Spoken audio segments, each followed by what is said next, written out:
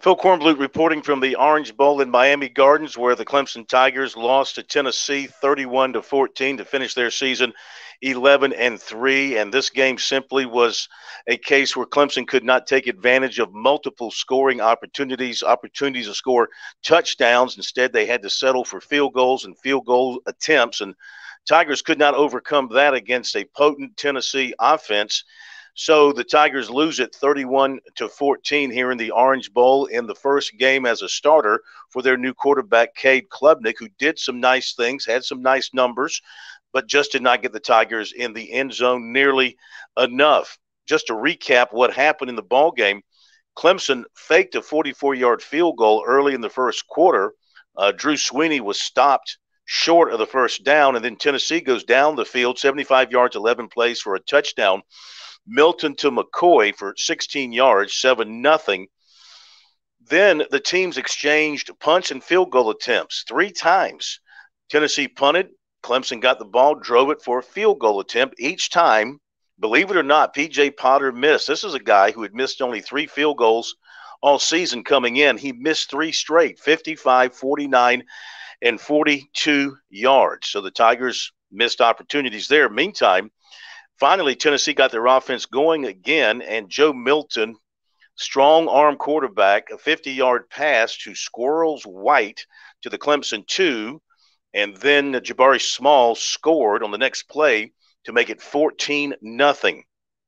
Tigers then drive it down to the UT 14, but again, the drive fizzled out, and Potter came on, kicked a 31-yard field goal to make it 14-3. Into the half, down 14-3, Clemson drives it without timeouts to the 13-yard line. They spike it on the first down play, and then they draw a delay. Then Klubnik drops back to pass under pressure, takes off running. He's tackled. They don't have any timeouts. Clock is running. And again, in the shotgun, they snap it to him. He's forced to run out, and again he's tackled, and the half ran out. And the Tigers had a chance to score. They get no points, and the half ends 14-3. Clemson ran 36 plays in the first half in Tennessee territory and did not get a touchdown. And also, interestingly, in the first half, Will Shipley, he had 5 touches and 24 yards in the first half, hardly used at all. Tigers got the ball to start the second half, and they drive it. They get a field goal of 40 yards from Potter, and with that was number 73 for him. That's a school record, breaking the record owned by the great Nelson Welch. So the Tigers are in the ball game, trailing 14-6. Their defense, despite giving up a couple of big plays, they were hanging in there and giving Clemson a chance. They just needed the offense to get in the end zone. So then Clemson drives it down to the Tennessee 30. Tigers were stopped on downs. Shipley was cut down short of the first down marker on a run, and the ball goes over to Tennessee. Then the Vols turn to their running game, and Wright, with runs of 9 and 42 yards, and then 2 plays later, Milton hits White for 14 yards for a touchdown. It's 21-6 Tennessee. Clemson then had its best drive of the night in terms of getting a touchdown, their only touchdown of the night. 12 plays, 71 yards, a good mix of passes and runs, and Klubnik ran in from the 4 on an RPO. Then Shipley had a 2-point conversion. It's 21-14. It's still anybody's ball game. But that would be it for Clemson. Tennessee would come right back quickly and score on a 46-yard pass from Milton to Keaton.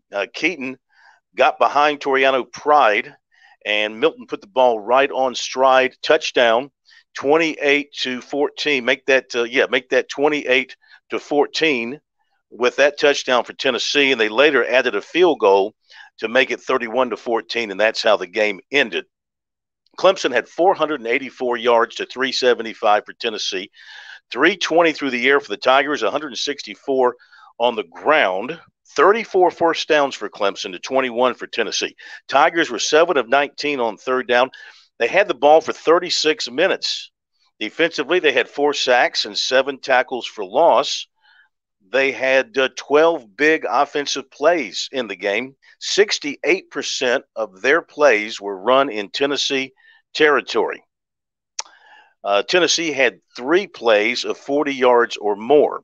So they had some big plays as well, but not as many as Clemson, but they had some really big plays. Klubnik was 30 of 54 for 320 yards. He did have 2 interceptions. He only hit 4 of his last 12 passes. He rushed for 51 yards. Shipley finished with 72 yards on 17 carries. Ngata had 8 receptions for 84 yards. Milton, the game's MVP, 19 of 28 for 251 and 3 touchdowns.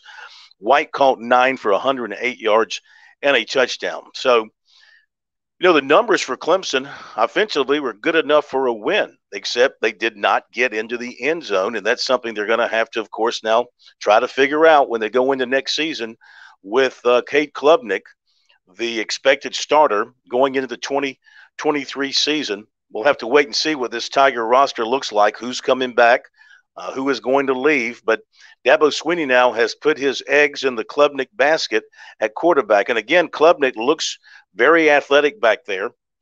He can throw it very, very well. He threw some nice passes, but he also had to throw some balls away. And that will improve in time as he gets more experience. There's no question about it. You cannot, draw a conclusion on him based on this game. There's a lot of potential there, as Dabo Swinney pointed out after the game. He's got a lot of talent, and they think they can really tap into that and do some great things with it. But they've also cannot forget that they've got a terrific talent in Will Shipley, and they really shouldn't go through a half of football with Will Shipley touching it just 5 times. Phil Maffa had some runs in there as well.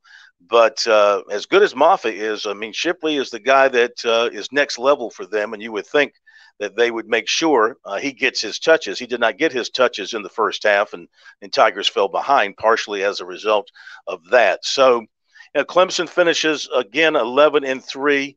They play in the Orange Bowl. They win an ACC championship. I think ordinarily many teams would be very happy with that. And Dabo Swinney said he was happy with what this team achieved this year. They came up short in some of their goals, but to win 11 games, an ACC championship, he thinks is still a very good accomplishment for any team. Of course, he also knows that the bar has been raised so high at Clemson that anything short of a playoff appearance in a national championship is going to fall short of the expectations of many people. And he said he's heard that. He knows what people are saying, that when you don't make the playoffs at Clemson, the program's taking a step back.